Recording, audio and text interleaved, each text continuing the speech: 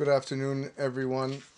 I hope your fast is going smoothly, as smooth as can be. I thank you for joining me this afternoon, 1 hour roughly before Chatzot on Tisha B'Av, Tafshin Pei Aleph 5781, as we will conclude, with Hashem's help, the final chapter of Megilat Echa that we've committed to studying over the last few weeks, beginning on Shiva Asar B'Tammuz, and we've engaged in studying one chapter a session, and we are now on chapter 5, the last perek of Yirmiyahu Hanavi's work and writings regarding the destruction of the Bet HaMikdash and that of Yerushalayim. For those who are following, you can, I guess, open up your book of Kinot to follow with me, or a Tanakh, and we will go through this final chapter.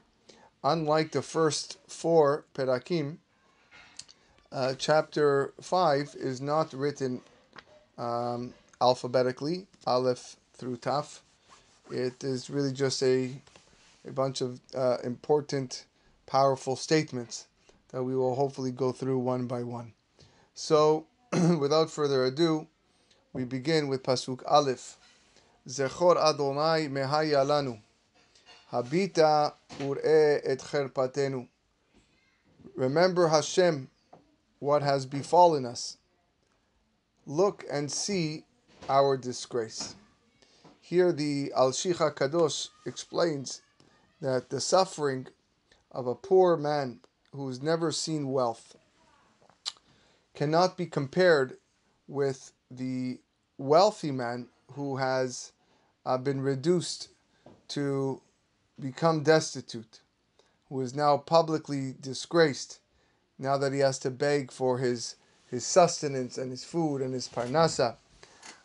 So therefore the exiles that were thrust from the heights of glory to now the lowest conditions are asking Hashem, are lamenting, Zechor Adonai mehaya lanu. Remember Hashem, what we have been during our time of loyalty. Nahalatenu nepecha lezarim.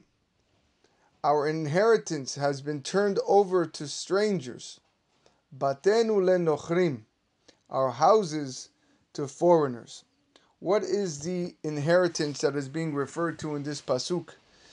Our inheritance has been turned over to strangers. The Midrash says, it refers to the Bet HaMikdash. Why would the Midrash use or explain the Bet HaMikdash to mean inheritance, nachalatenu? To emphasize that the Kedusha, the sanctity of the Bet HaMikdash remains from generation to generation. And even after the Shekhinah has left it, but the Kedusha is still there. Contrary to other places in the world, such as Har Sinai, which the sanctity, the Kedusha, ceased after the divine presence of Shekhinah left, the Har HaBayit where the Bet HaMikdash stood, the Kedusha is still there. And therefore, this is the concept of inheritance. Our inheritance has been turned over to strangers. According to one version of the Midrash, the word nefcha stresses that it was similar to Sodom. Sodom was also overturned. It was flipped over and remained desolate. And even the enemies will not find comfort dwelling there. Yetomim hayinu ve'en av, imotenu ke'almanot. We have become like orphans, and there is no father. Our mothers are like widows. Among the other nations, we were as miserable as orphans. And so why, if we're orphans, why mention that there is no father? There is no father is added because typically people come to the aid of orphans. The mitzvah in the Torah to come and assist the widow and the orphan. But that was not the case here, as the Jewish people were orphaned. There's a beautiful interpretation by Sefer Ner L'Ragli that this refers to the severing of the Torah and the traditions and the customs that came with the result of the demise of the elders and the prophets.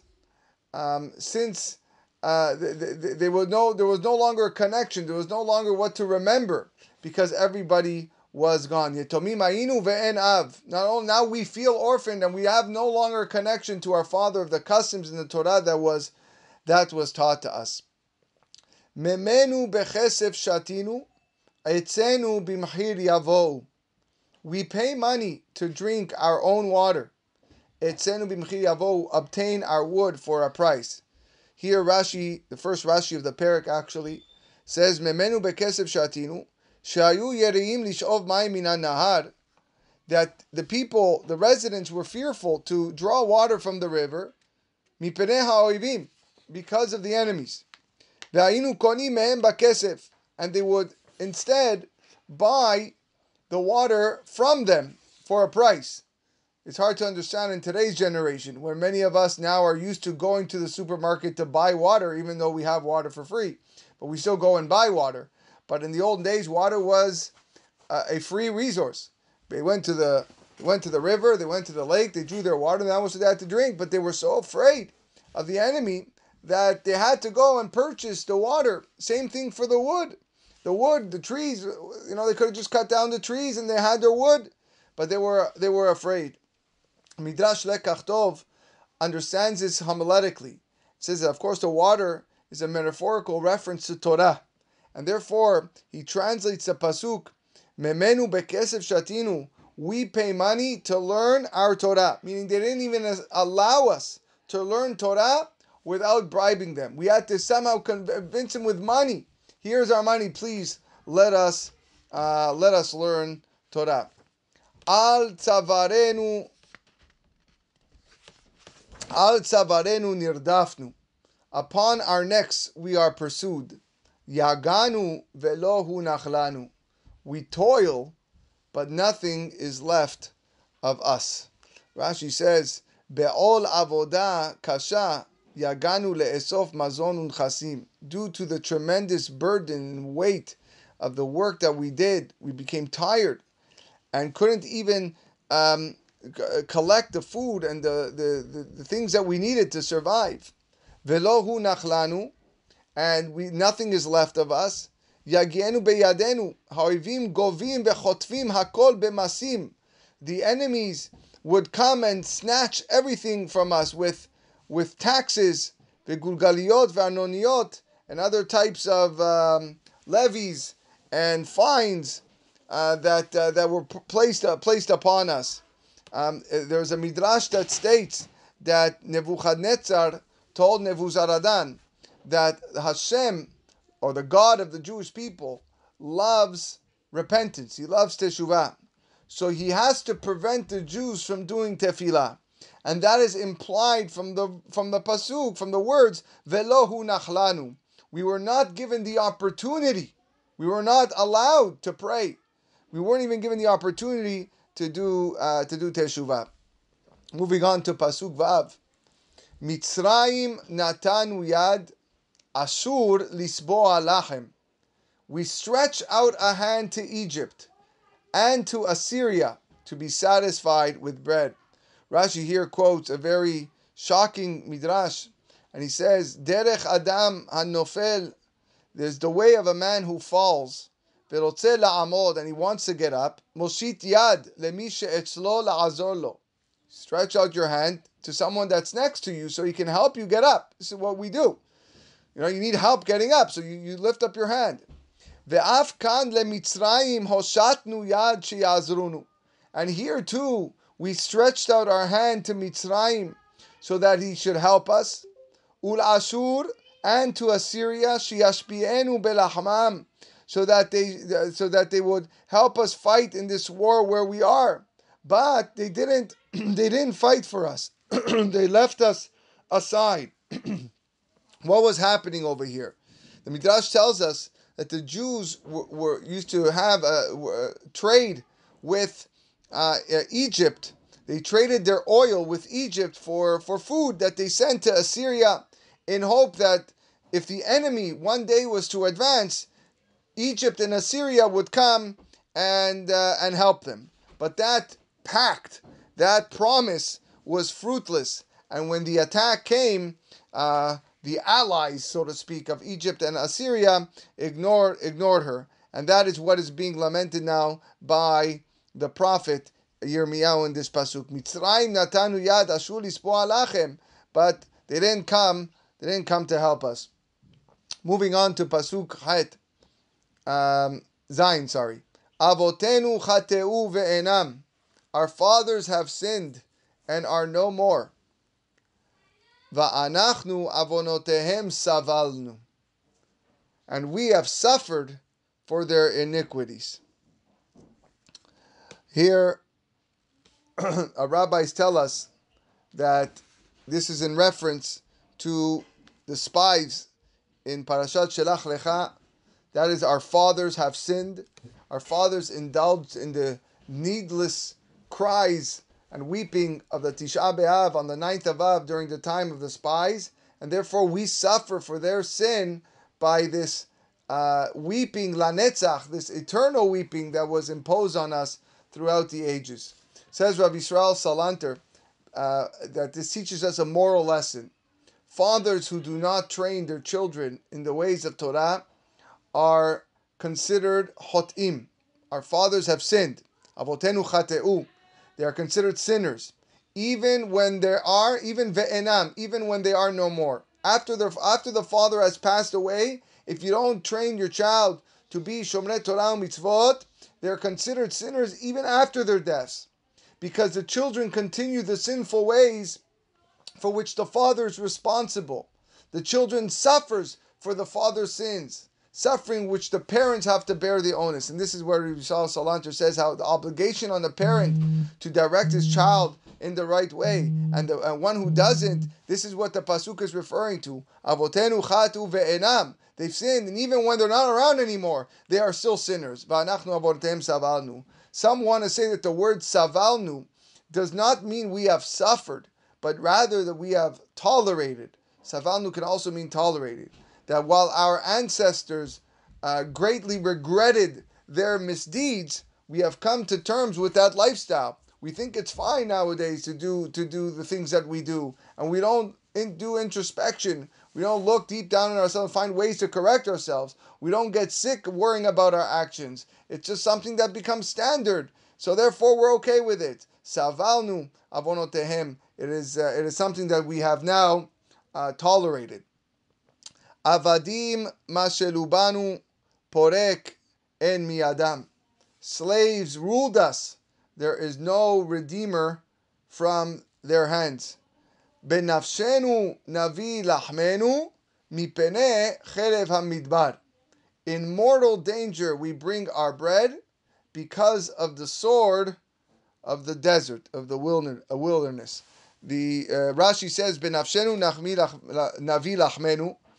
In mortal danger we bring our bread. Besakanat nafshenu, while we are in mamash sakanat nefashot, mortal danger. Hayinu mesukanim kshayinu meviim mizonten min hasadeh. Every time we would bring food from the fields, the crop, the produce, whatever it is, it was a danger to our lives. Because of the sword that was prevalent in the desert and that was ready to pounce upon us. Nichmaru. Moving on to pasuk Yud.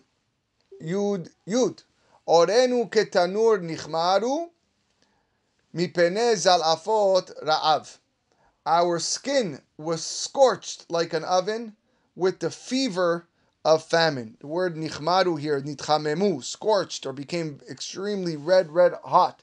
That's what Lashon comes over here. Mipene zalafot ra'av, with the fever of famine. Rashi just quotes again Lashon serefa usrefa, a sort of a feeling we have.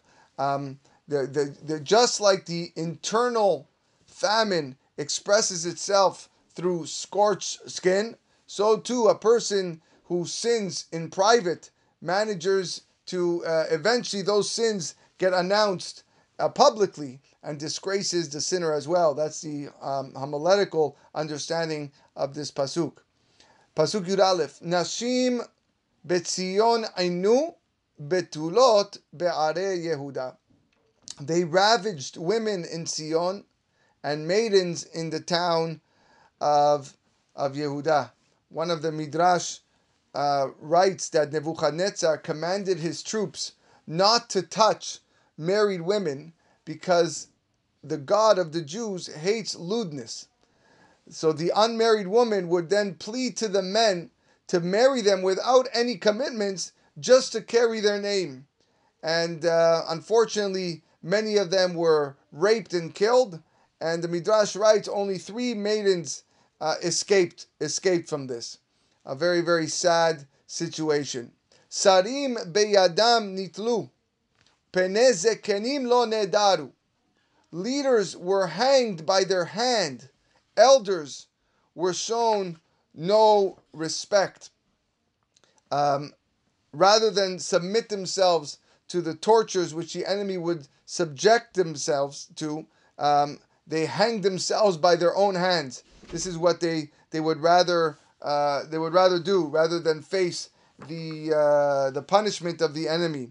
Even the elders were shown no respect. When a governor entered the city, he took its best men and hanged them.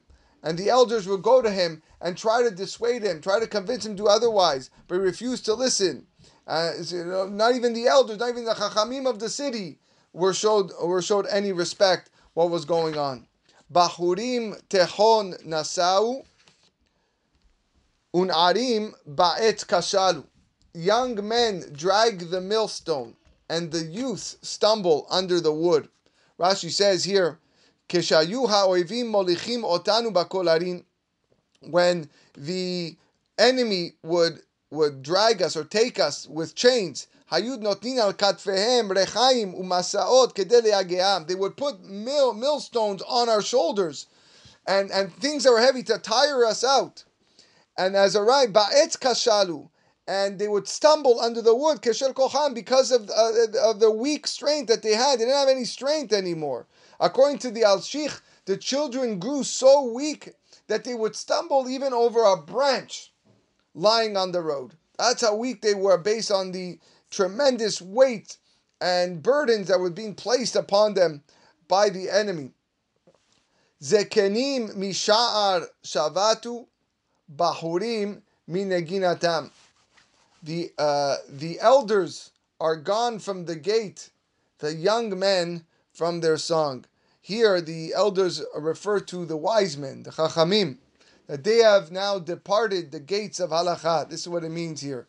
The elders are gone from the gates of halakha. And the young men refers to the young students who would study Mishnah by heart, and they would put the words of the Mishnah to a harmony. You ever walk in a Bet Midrash, you hear that the people singing the Mishnah, singing the Gemara. It's an easy way to memorize. It's an aid to memorization.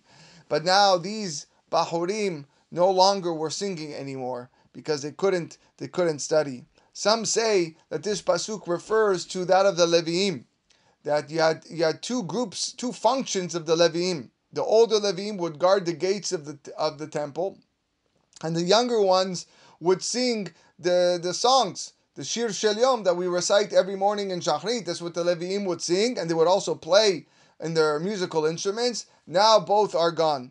And that's Zekenim Mishar Shavatu Bachurim Mineginatam.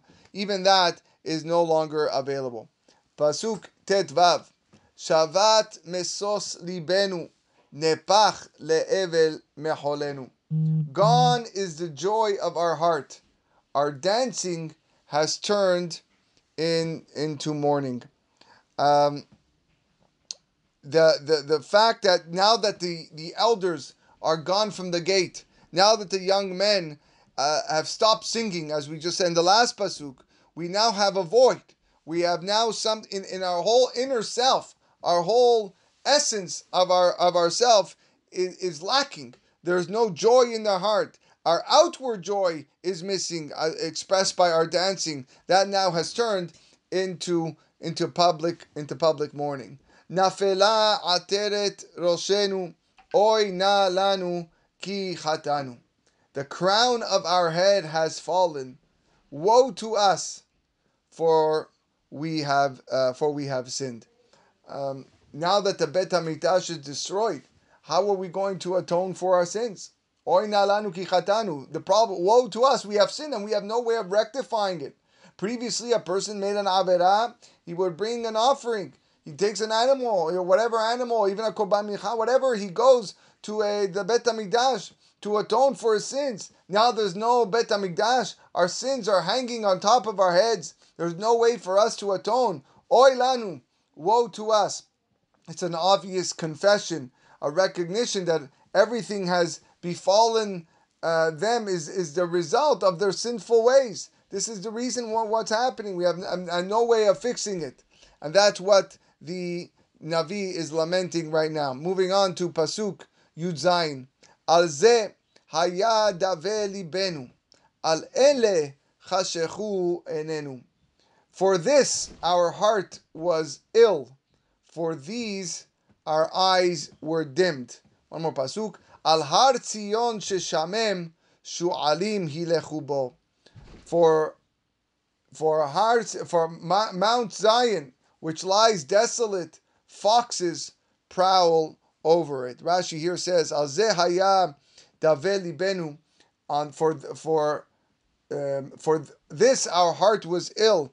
Al meforash b'mikra shel acharav. It's in reference to the next pasuk, the fact sheshamem har Tzion v'shu'alim hilchu bo, that now Har Tzion is desolate and foxes prowl over it. That's the reason why our heart feels sick, because instead of Jews going up on Har Tzion to bring their korbanot and the Kohanim and the Leviim servicing the Bet HaMikdash, instead there are foxes there that are prowling and undisturbed, and no one's doing anything about it. Of course, we must mention the Gemara that Rabbi Akiva saw the foxes and the fellow sages as well. And while everybody was crying seeing the foxes, Rabbi Akiva was actually smiling and laughing. They asked him, "What's happening? Why are you laughing when you see such ruin? When you see foxes trampling and walking over the Bet HaMikdash?" And he gave his famous answer that he knows that at least now,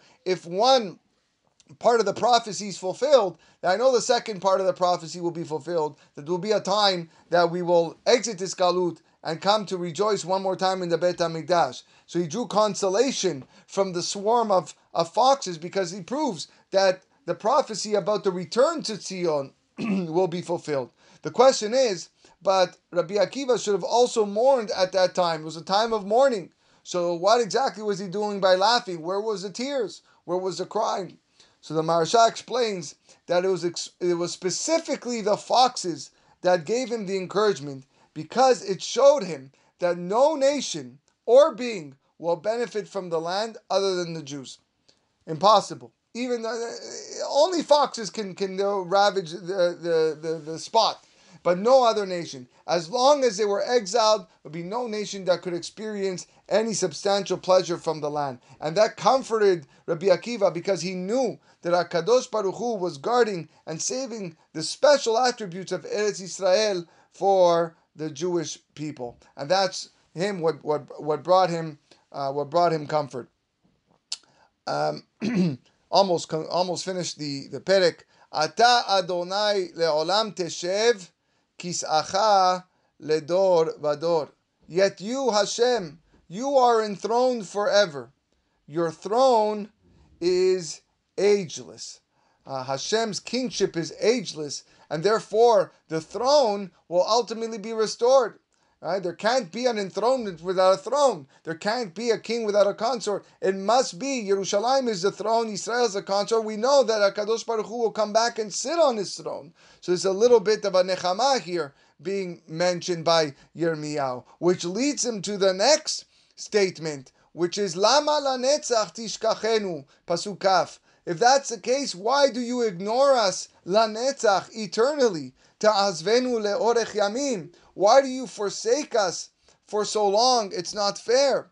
Rashi says, Lama lanetzach halo nishbata lanu becha. You've already promised that this was not going to last forever. So why is it that it seems that it's lasting forever? Why do you ignore us for so long? Hashivenu Adonai elecha v'nashuva hadesh yamenu kekedem. Bring us back to you, Hashem, and we shall return. Renew our days of old. Lots written on this pasuk of Hashivenu Hashem Elecha Venashuva. That Bnei Israel addresses here Hakadosh Baruch Hu and says, listen, all we ask for is a little bit of help, of divine assistance. If you initiate the action, Hashem, and draw us near to you, we will repent for our sins and we will return to you belev shalem.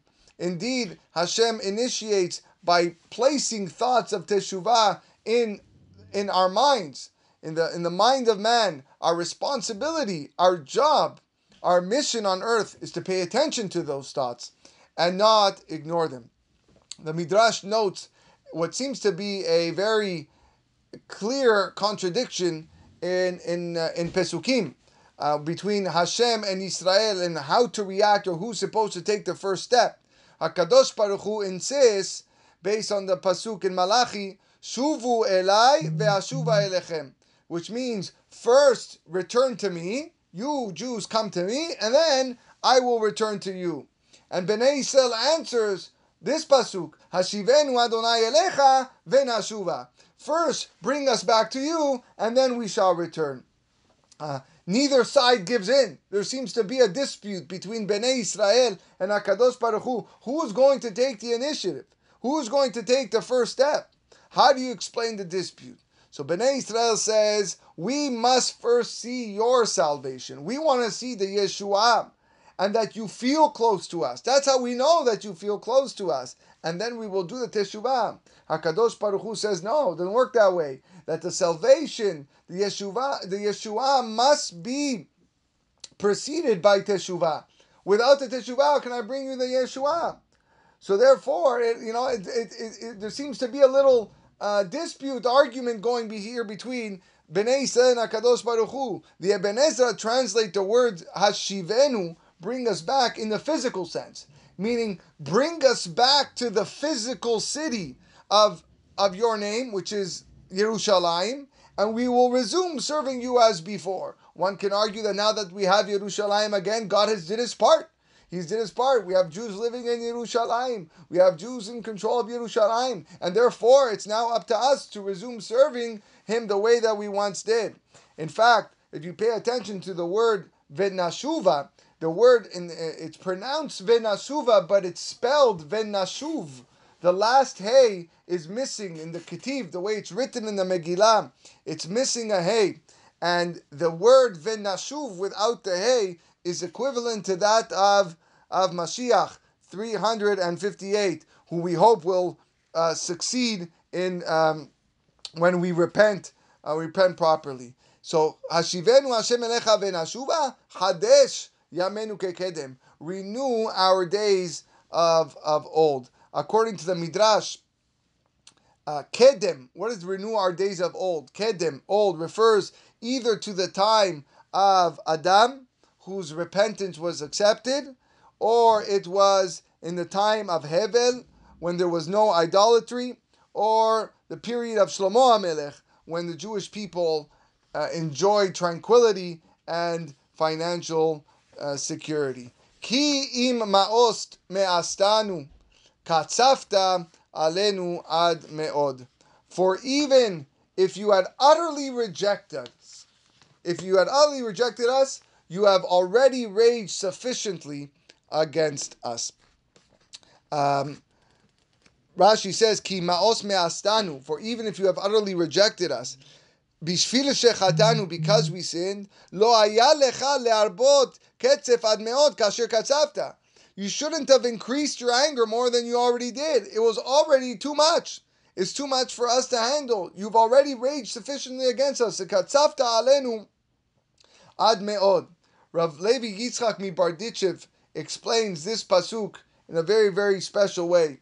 He says, if a man was to divorce his wife, he would divorce his wife for two reasons. Either for having found in her an ervat davar. An ervat davar is an immorality. She was unfaithful, and she did something, she sinned with another man, so therefore he divorces his wife. Or because she no longer finds favor in his eyes. For whatever reason, they just don't get along. She didn't do anything wrong, but they just don't get along. Maybe she lost her cooking touch, and whatever it is, other reasons that a man might divorce his wife. If he divorces her for the first reason, he may never remarry her again. That's what the halacha says. If she was with another man and he divorced her, that's it, you can't remarry her again. But if it's for the latter reason, I didn't like the way she cooked, so I divorced her. And then she went to cooking school. And she went to a special school to learn how to become a chef. And now she's a fantastic chef. And I want to remarry her. You're allowed to remarry her in that case. So this is how the psukim make sense over here, says Rav Levi in Berdishav. Hashivenu Adonai elecha v'nashuva. Bring us back. This is how to be understood. You did not divorce us, HaKadosh Baruch Hu, because of ervat davar. You did not divorce us because we were immoral, that our behavior was so improper that you could never take us back. But rather, you divorced us. Ki ma'os me'astanu. You divorced us because you utterly rejected us. That's what it was. We no longer found favor in your eyes. We were sinning, but it wasn't something so bad. And therefore, you have the ability to bring us back to you. And in fact, that's why we repeat the pasuk of Hashivenu Adonai elecha v'nashuva chadesh yamenu kekedem. In order, Rashi says, "Mipenei shemesayem b'divrei tochacha, hu tzarich lichfor mikra shlefanav pam acheret." We don't want to end on a bad note. We don't want to end that HaKadosh Baruch Hu rejected us and He's given us tremendous rage. So we end off with nechama. We end off with the pasuk Hashivenu Hashem elecha v'nashuva. That we fully believe that you will bring us back to you. I saw one beautiful idea that I'd like to end. The Sefer Baruch Mi Banim suggests that Hashivenu Adonai elecha v'nashuva chadesh yamenu kekedem. The word kedem forms an acrostic. It's an acronym for Cain, David, and Menashe. And who are Cain, David, and Menashe? Each of these three individuals committed on some sort of level one of the three cardinal sins. Of course, Cain was the cardinal sin of murder. Cain killed his brother Hevel early on in history, at the beginning of history, in Parashat Bereshit. David sinned with Bathsheba. His sin, although the Gemara tells us he didn't sin, nevertheless it had a trace of adultery, of Gilui Arayot. It's a second cardinal sin.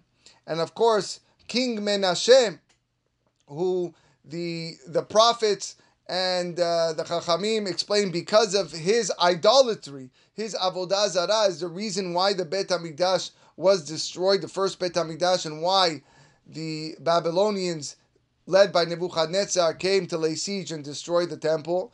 He served idols. But all three of them, their repentance was accepted. So there's the lesson. The lesson is, as low as we may fall, no matter what it is, it could be the murder of Cain, it could be the immorality of David, it could be the idolatry of Menashe, the king, we should never lose hope. And that is the message as we conclude the Megilah, Hashivenu Adonai elecha v'nashuva chadesh yamenu kekedem. It is this pasuk that we are going to carry with us over the next 7 weeks, up until Yom Kippur, where we plead and beg Hashem to forgive us for our sins, and hopefully we will be witness to this prophecy of Hashem bringing us back to Yerushalayim. Hopefully Yom Kippur will be, by the time we get to Yom Kippur, will be that day where we'll be atoned completely for our sins, and we will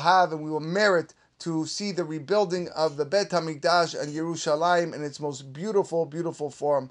I want to thank everybody for joining us over the last 5 sessions / 3 weeks as we went through this. It's a great accomplishment, and I'm happy, and I feel honored and privileged to complete this Megillah with you. If this is your first time just listening tonight and you want to catch up on the other 4 prakim, by all means, they are on the podcast, Finding Holiness, findingholiness.buzzsprout.com, Spotify, Apple Podcasts, wherever you hear your podcast, you can hear the other 4 perakim. And again, Bezrat Hashem, we will be zocheh to Yeshuot v'nechamot Harbe Hatzlacha, and only good tidings with the building of the Binyan Bet HaMikdash B'Mena B'Yameinu. Amen. Wishing everybody here present, an easy rest of your fast. Have a great afternoon.